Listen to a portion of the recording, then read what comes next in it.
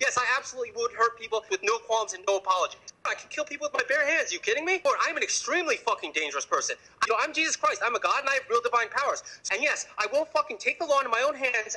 Does Lenora Claire have a reason to be afraid of you? You're damn right I'm a scary fucking person. I terrify the fucking shit out of people. Yeah, a lot of restraining orders are not legal, though. It is morally justified and legal to break that law. Lenora Claire wants you to stop sending her stuff. Right. She's part of the Zionist network. And they got all these girls that have me fucking framed out to be crazy when I'm really the Messiah. People need to learn that I don't have a lot of respect for fear. Lenora Claire's story is basically all lies. When she said there were rape threats, that was a parody film concept I sent her. If Lenora Claire is going to be a Zionist, a part of like a Zionist conspiracy, then we've got to find a way to get her out of social power. Can't have like women like that fucking up our social matrix. Like, man up a little bit, you know? Those restraining orders aren't legal. I will not stop sending them. I will use the power of God to fucking destroy anyone who opposes me. I will not stop, and I will fucking destroy you. So try stopping me.